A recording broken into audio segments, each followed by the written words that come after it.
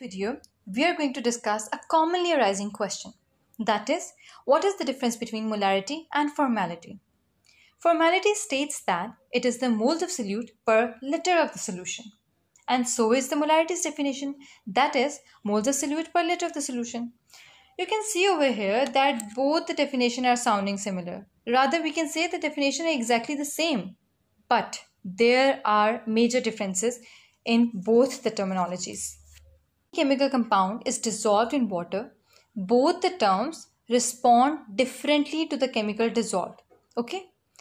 In the case of formality, it does not take into account to what happens to the chemical compound once it is dissolved.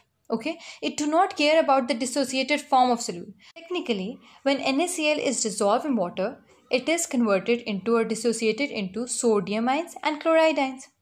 But formality has no consideration of the dissociation that has occurred with NaCl. It will still say that formality is equal to 1 mole of NaCl divided by 1 liter of solution, making a 1 formal solution. Okay? So we casually say that formality does not take into account to what happens to the chemical compound or NaCl dissolved in water. But molarity's reaction towards the dissolved compound is very different. It does take into account to what happens to the solute one dissolved. Or you may say that it cares about the dissociated form of solute. For example, NaCl, it is dissolved in water and dissociate into sodium ion and chloride ion.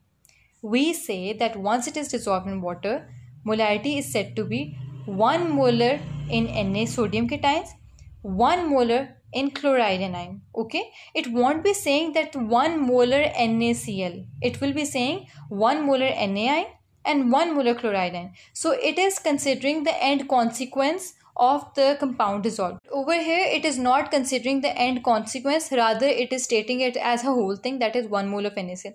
This is the only difference in formality and molarity, and that's why we have both the different terms that are different.